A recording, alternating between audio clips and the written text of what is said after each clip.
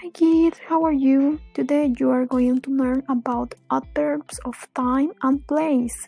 Hoy van a aprender acerca de los adverbios de tiempo y de lugar. We use adverbs of time to show when the action of a verb happens.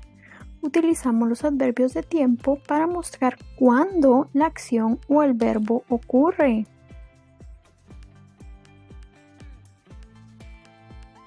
Examples: early, temprano; tomorrow, mañana; again, otra vez; now, ahora; soon, pronto; yesterday, ayer; tonight, esta noche; late, tarde.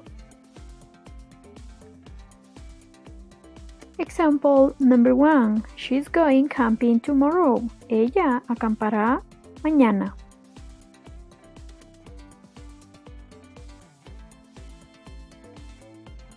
Example number 2. He ate pizza again. Él comió pizza otra vez.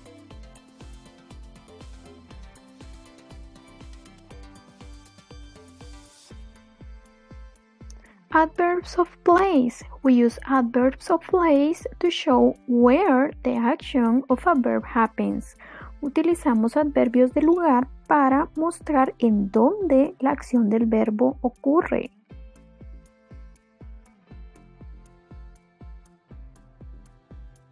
Examples: inside, dentro; up, arriba; anywhere, en donde sea; outdoors, al aire libre; here, aquí; upstairs, en el piso de arriba; outside, afuera; there, ahí.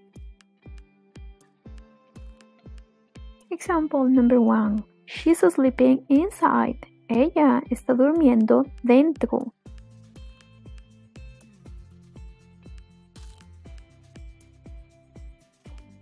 Example number 2. The balloon went up. El globo se fue para arriba.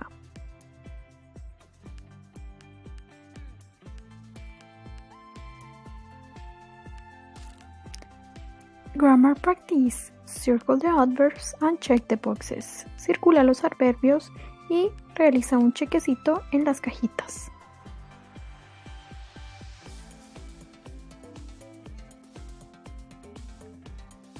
B. Rewrite the sentences using the adverbs.